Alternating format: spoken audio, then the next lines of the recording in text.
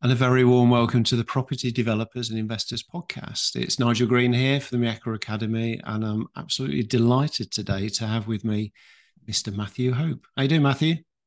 Good, Nigel. Thanks a lot for inviting me on the podcast. Really honoured. Looking forward to it. Oh, you're very, very welcome. And, I think I am, and I know the story, but our listeners are going to be absolutely intrigued and, really appreciate kind of the wisdom that comes out of your mouth of your history for sure. I think just for the benefit of the listeners, would you mind just introducing yourself and maybe just giving a bit of a background, if that's okay? Yeah, no problem. Yeah, my name's Matthew Hope. I live and invest about 20 minutes from Cardiff. I live in a small market town called Cowbridge and invest really in a no more than a 20-mile radius from there. Started off my property journey in estate agency. Actually, I was an estate agent for quite a few years. Back in the heyday in 2006 and 2007, where you could buy properties with something called a vendor gift, which no longer exists anymore, where you could have the 10% deposit basically for nothing. So I bought a couple of properties that way. Then went into a gym, owning a gym, which I still currently own, alongside obviously the property. Started investing in property seriously about 5 years ago, where it just started with terrace houses in the Welsh valleys, buy, refurbish, refinance, and just use that cookie cutter model to build a portfolio really. And then about 3 years ago, I did my first commercial conversion, an old pub that had significant fire damage, and converted that into 6 apartments. And in the middle of that was where I came across you and Mark, really, as I thought I'd bitten off a bit more than I could chew and thought I needed a bit of help. And from there, I've done other developments, some new builds, and currently in the middle of doing a 9-unit scheme that was formerly a hotel, Indian restaurant, and also a cannabis factory. So, uh, And it's got a few stories to tell, that particular one, hasn't we? I'm sure we're going to hear a bit more about that yeah, as we go through this chat. But really interesting, isn't it? How the world has changed from, as you mentioned there, 2006, and the vendor gifts, and the same day mortgaging, and all these sort of aspects that we've kind of gone through. The things have changed, haven't they? They have, and I think we've all definitely. had to flex the way that we operate in the property world. It's quite intriguing, really, it really is. But can I ask you what made you choose property as a vehicle to wealth and success? Yeah, sure. I always thought property, obviously there's many other investment types, but what I loved about property is it's a fixed asset. You own that asset, you can see it. And also, you know, um, if you get the rental income from that property, if your strategy is to hold, and hopefully you'll also get capital growth as well. Obviously, that's inevitable. If you're going to hold that for 10, 15, 20 years, you'd be very unlucky not to see any capital growth. So that was my main reason. And I like how you can use certain strategies, to excel your profits, and how quickly you can grow is definitely through commercial conversions. That's the strategy that I've mainly chosen. I just feel that's such a great way to jump so much further than just keep doing one terrace house at a time. Obviously, that is quite a slow process. So that's what the main reason why I've chosen commercial conversions.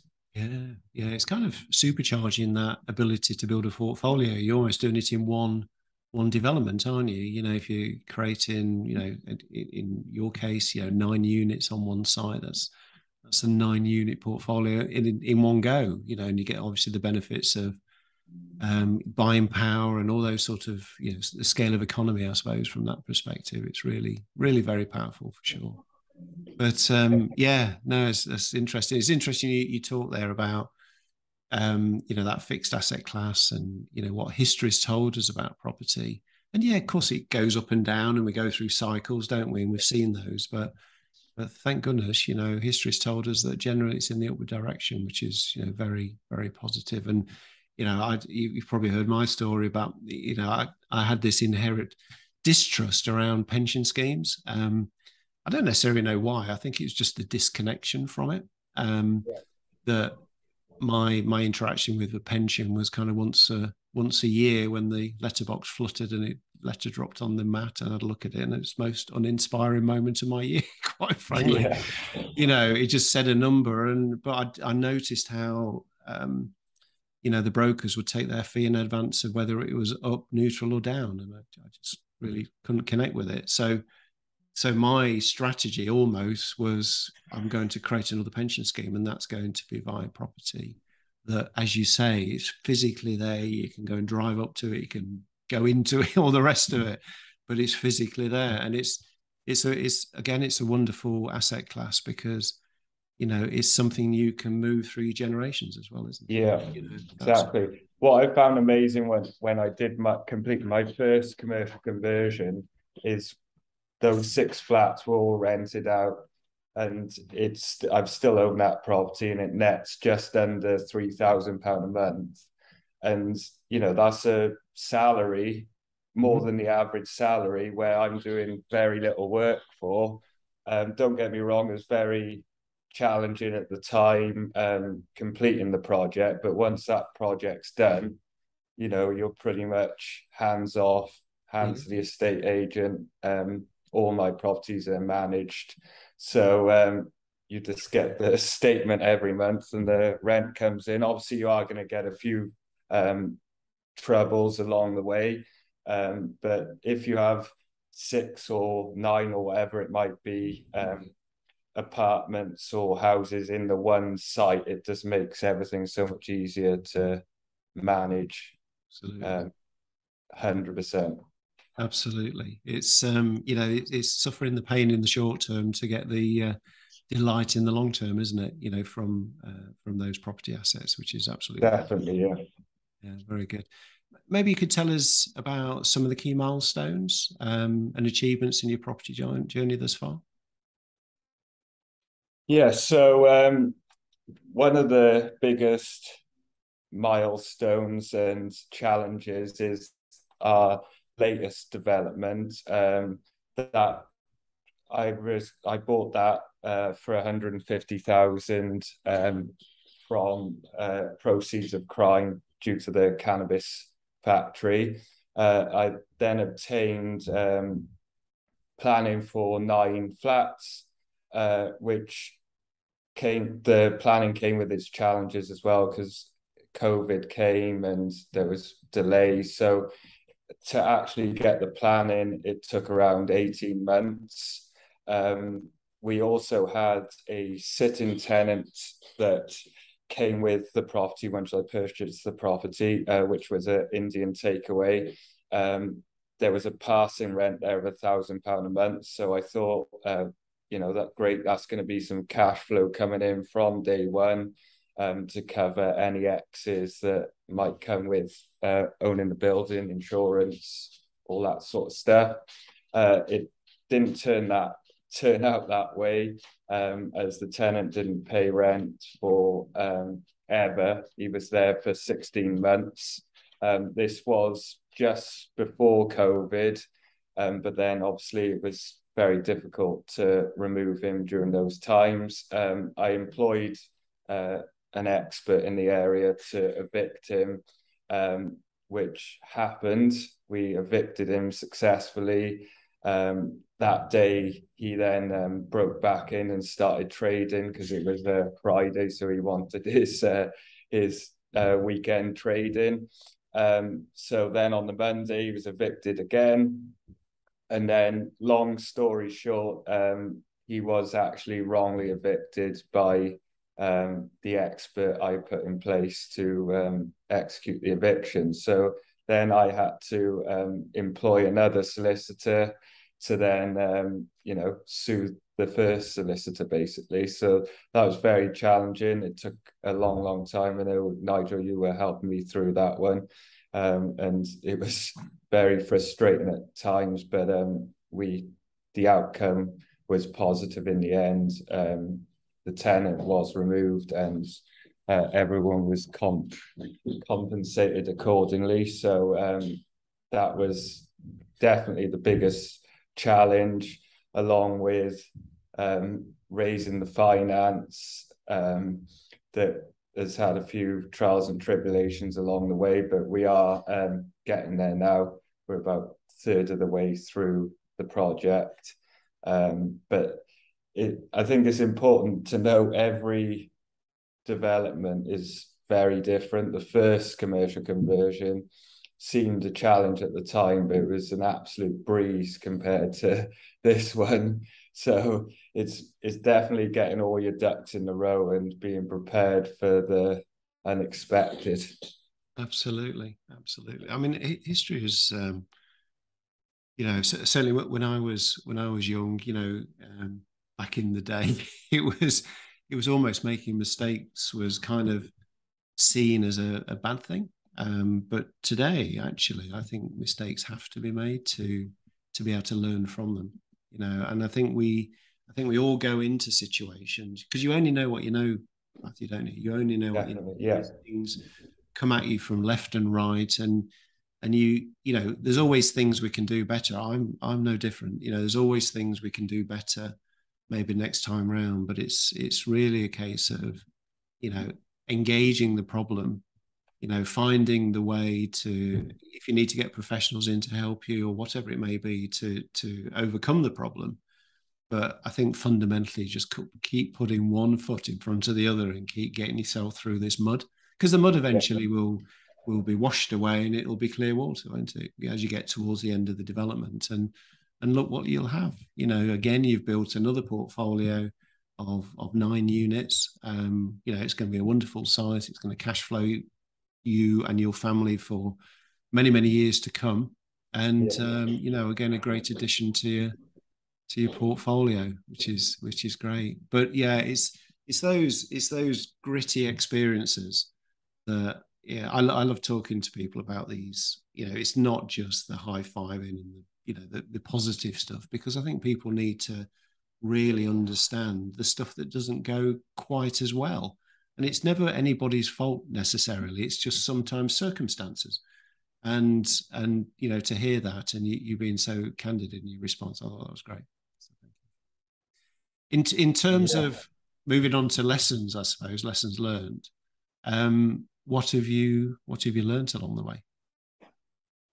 I think one of the key ones that uh, yourself and Mark always instill in your mentees is to get the right people around you. I think that is key. I'm really lucky that I have my own build team that I've built over the last 4 or 5 years. I've kissed many frogs in that regard, but I've now got a team that I trust, and they always deliver for me. They've done multiple projects.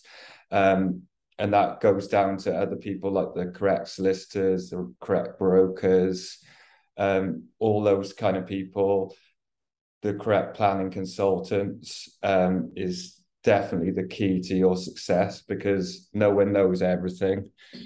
You keep to what you know best. That might be finding deals. For me, that's finding deals.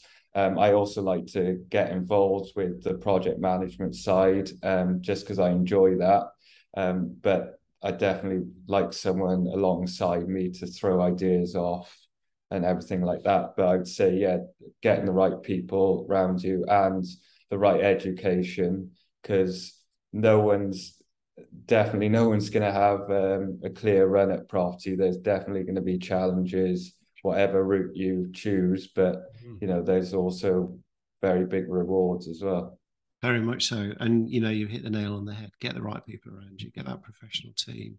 if you're kind of starting from nothing, get recommendations, get people, a name from somebody who's been used by an individual for many years. These sort of things. You're kind of halfway there, aren't you? You've still got to go through the getting to know you phase anyway. But if you can get a Yeah. recommendation, I think that's really really useful. And get a sounding board. I mean, we work really closely together, and we've all done different things, but sometimes a fresh pair of eyes looking over a situation can come up from time to time with an alternative solution, which might add some value or ease the way in some way. So yeah, that's really really good. Matthew, what plans have you got for the future? So plans for the future, I think we're moving into a very interesting market. Um, so always looking for opportunities. I think, Nigel, we've discussed before, adding few more strings to your bow, looking at opportunities you wouldn't have maybe considered before, because I think we looked at maybe looking at sites that are in the middle of being developed. Do the developers want to offload that site and maybe get a discount that way? So I think that's a route that I'm looking at the moment. And I have noticed in my local auctions, some of those commercial sites that were flying out the door are starting to stick. There was a auction this week locally, and there was 9 or 10 commercial units that all had potential, and I think two of them sold and the rest are unsold, which I'm already speaking to the auctioneer over. So there's definitely going to be opportunities.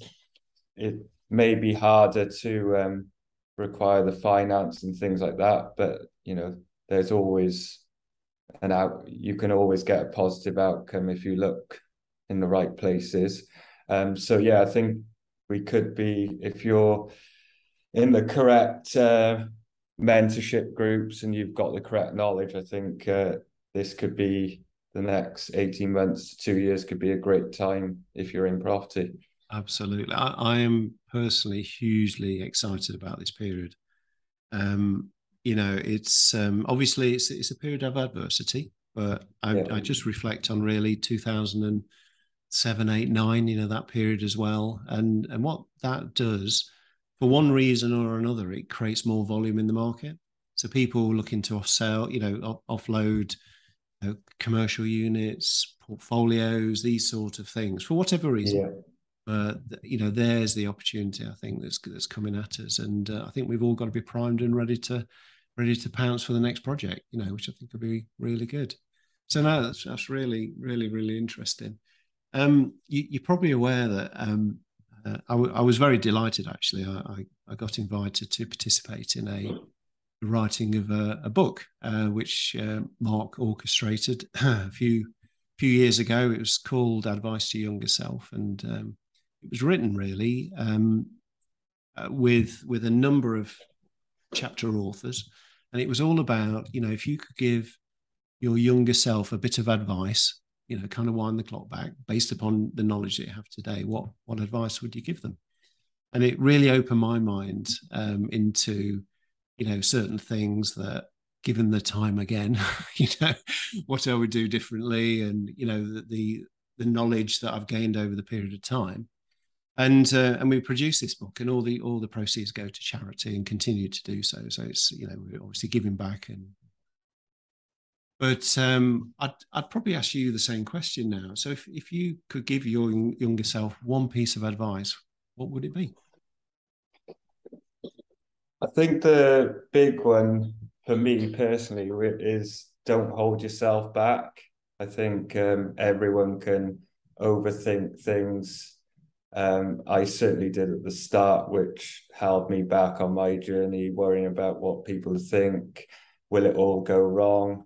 But I think with even what we've discussed in this podcast, everything, you can resolve pretty much everything. So I think the biggest advice would be just get on and do it, work it out as you go along, because there's going to be trials and tribulations.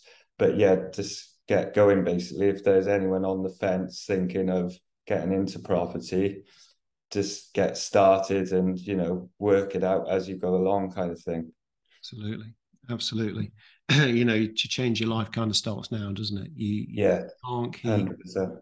beating around the bush, as they say, and not do it. You just got to get stuck in, and by the nature of that commitment, you learn so much along that journey.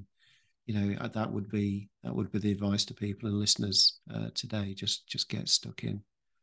But Definitely. yeah, Matthew, that's been an absolute pleasure, and I do appreciate as always, very very candid in terms of your responses, and there's never any airs or graces. You just say it as it is, which is just fantastic. And quite frankly, I absolutely love that approach to life. I think lots of people can learn from what goes right, what goes wrong, what goes right, what doesn't go so right, and all the rest of it. And you learn and you grow from it, which is just fantastic. So I do thank you for that. But No problem, just, Nigel. Thanks. yeah, yeah, good. I mean, how can people follow you or get in contact? I'm not the best on social media, but I do have a handle. It's quantum.properties. You can find me on Instagram. And my email address is info@quantum-properties.co.uk. And if anyone wants to get in touch, that's probably the best way is via email. That's absolutely fantastic. Matthew, thank you very much. You've been Thanks, listening Nigel. to you've been listening to the Property Developers and Investors podcast. Nigel Greene from the Equa Academy, speaking with Matthew Hope. Thank you.